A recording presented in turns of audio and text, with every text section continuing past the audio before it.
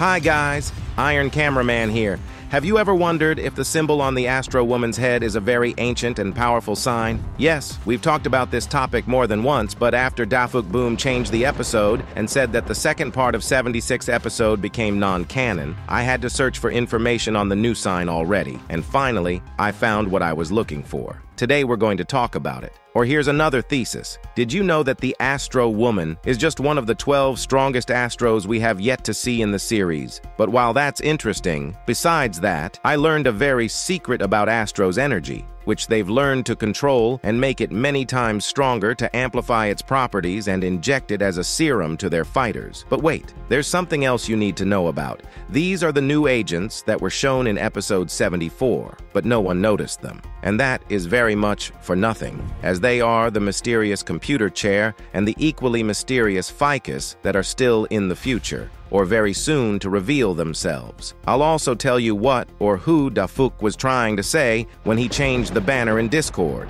because in this inscription is hidden a secret message for new 77th episode, so I advise you to finish all your business and watch this video carefully. Today will be a lot of interesting and important, so put like and subscribe to always be aware of everything on the series Skibidi Toilet. Anyway, here we go. I wanted to start by remembering a Russian-speaking YouTuber, Fordell, who asked Dafuk quite some time ago, "Is there an episode in which we didn't notice something very important to the plot?" To which he got the answer that yes, and more than one. This really surprised me at the time, and I made the decision that I had to find all the details that Dafuk had left out in the old episodes. Of course, unfortunately, I didn't have that much time to watch all the episodes very carefully, so I forgot about the idea and decided to shelve it for now. But recently, I decided to watch episode 76 again, and for good reason. In it, and later on in other episodes, I found very interesting details that were not mentioned on YouTube and in general in the community of the series. The most interesting thing I found was in episode 76.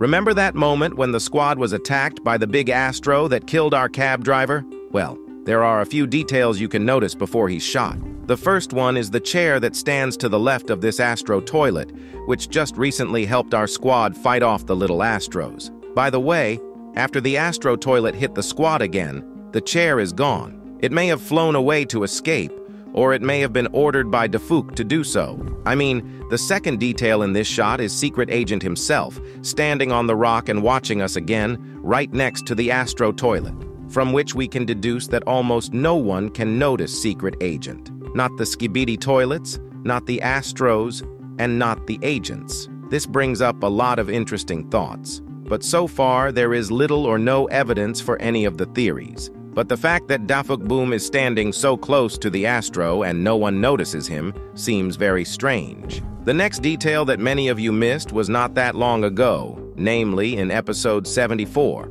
We all remember this agent right here, though, who was seen when TV Man was teleporting. How much noise he made, how many theories were built about him.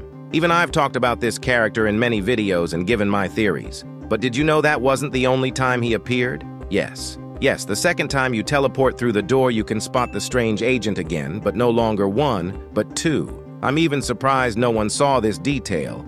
Two whole new and suspicious agents who have monitors on their heads and are in a kind of space where TV men move around. I mentioned in one of my shorts that the TV men's teleport is very similar to secret agent technology, so it's not surprising that we were able to spot these agents. They're most likely helping or using Dafuk's abilities, but it's strange that they are not seen by the TV men, or we don't know something about them. But on the other hand, no one but us notices Secret Agent himself. Maybe the stealth technology is embedded in them. But you know, here I remembered that for a very long time we have been wondering who is the chair and the ficus. A lot of theories have been put forward about that, but here it's like it's becoming more obvious. We saw two characters that were invisible to the normal eye and were hiding. Also, these two subjects are also not directly shown to the agents either, but were just there, watching them and helping them from time to time. The behavior is similar enough that I have a hunch that these two objects are the characters from episode 74.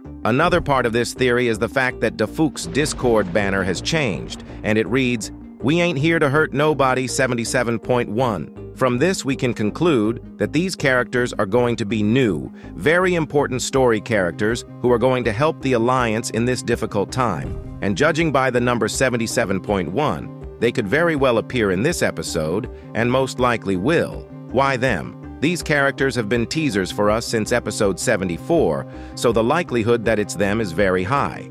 Plus, we've already seen them trying to help the agents in episode 76, and it's likely that in 77.1, they'll finally come out to help in the war. But of course, this theory doesn't compare to the other Astro Toilet's speculation. The fact is that the previous altered picture of Discord Boom had one of the Astro Toilets in it. It makes sense that this phrase could refer to them, and perhaps in episode 77 we will be given an answer to what the real purpose of this race is, since they kill everyone so brutally. There was one more detail, but already from episode 73. I'm not too sure if it's what I think it is, but at this point you can see a strange, dark silhouette in the smoke. Maybe it's an animation bug or Dafook's characters prepared for the next scene. Because after watching all the previous episodes carefully, I've noticed them many times. But if there's really something there, post it in the comments. And I'll also ask you all to watch the old episodes again carefully, because unfortunately I was only enough for 72 episodes, so there are probably secrets in some other episode that we didn't see. And judging by the above, I've proven it. So pay attention, and if you find something, post it in the comments. Okay, now I wanted to bring up the Astro Woman symbol. In the full version of episode 76, there was a completely different symbol on the Duchess's forehead. If you look closely, you can see that it is a star with 12 limbs and a cross in the middle, that is in the center. I searched for a long time what it could mean until I came across the Star of Erzgama. It looked different at different times in different places, but the essence, the 12 limbs and the cross, always remained. Unfortunately, I couldn't find something similar, so I'll show you a basic version of this star. But you're probably wondering what it means, right? Well, it has many meanings. It is often used by people as a good luck charm, helping a person find their way in life. It also means harmony and expresses a person's direct involvement in cosmic knowledge, protects him with the power of cosmic fire and spiritual energy from hostile dark beginnings. But the most interesting thing, in my opinion, is that this sign symbolizes the 12 apostles, from which I have a theory that this sign in the series means approximately the same. That is, the cross in the middle is the leader of the Astro Toilets, and the limbs of the star are the 12 strongest Astros, and the Astro Woman is one of them. This proves her immense power. And let me remind you that this star also belongs to the cosmos, so this theory has a high probability of being true. After all, we know Dafook never adds any details just for fun, and there is something very important hidden in this symbol. I also found a picture in which each limb of the star means something. If this guess is true,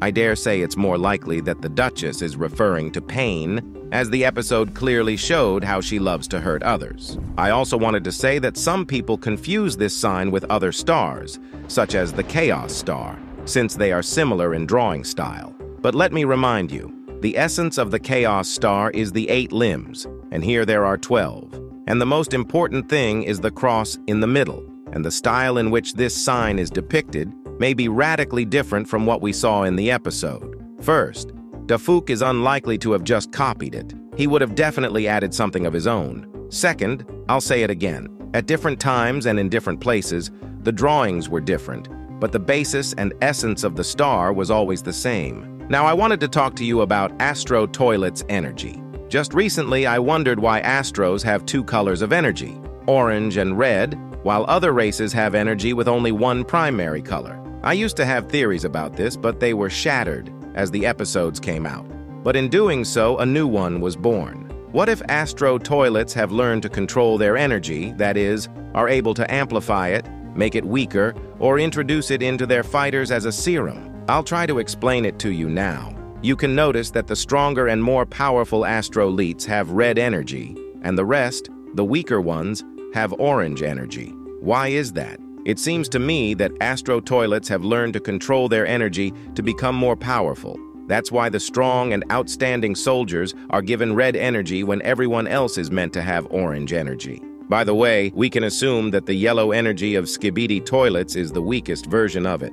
First, we know that many of the Skibidi Toilets at the beginning of the series were Astro, such as G-Man. And secondly, orange and yellow are very similar. I think you can see that for yourself. Regarding the serum I mentioned above, what was it that I was referring to? I think a lot of people have noticed that even small Astros are very durable and strong. Not that their armor is strong, but it's the body itself that is much stronger and more durable than the average Skibidi Toilets. There's also the question of, why do all Astros have red eyes? All these questions led me to think that the fighters of their army are being given some sort of vaccine with energy. This makes them stronger, more durable, and most importantly, red eyes. And those on whom the serum worked very well get the ability to shoot lasers. It is very likely that such a powerful and intelligent race could come up with something like this to strengthen their fighters for long wars, or conversely, to underpower traitors, as was the case with G-Man, for example. I think it's now worth talking about what's in store for us in episode 77. As Dafuk said, there will be Titans waiting for us in episode 77, and most likely one of them is TV Titan. He will, I think, be a key figure in the episode. Why? It's simpler than it seems. We know that G-Man will definitely be in episode 77, as the number 7 is some sort of G-Man's number. We also know that Dafuk is very fond of dividing the seasons based on the main theme. That is, Season 22 is about the attack on the Alpha Hills main base, Season 23 is about the death of the scientist, and Season 24 is about G-Man's escape and the containers. From this, we conclude that most likely Season 25 will be about the Alliance and Skibidi Toilets uniting. Since in episode 75 we saw the first steps towards this, in episode 76, open union of small groups, and 77 episode should be the one that will finish this line, the union of WCs and agents. And in this alliance, G-Man and TV Man Titan will play a major role. It is after their agreement that the whole alliance will take the Skibidi Toilets in. My team and I have even made a concept of what this could look like. Evaluate it if you don't mind. We look forward to your opinion on this concept. Well, like I said, the alliance will happen. But how? I think it's obvious here that G-Man will save Cameraman Titan and thus earn TV Titan's respect. In episode 76, we already realized in the Astro conversation that someone is trying to save Cameraman Titan and that someone is G-Man himself. So it's inevitable that the merger will happen. And at the end, I'd like to tell you the cool news. Our team was able to get an exclusive interview with the YouTuber Monster Up. Who doesn't know? This is the author of the Zombie Multiverse. I'll leave the link on the screen. Be sure to check it out. You'll love it. Bye.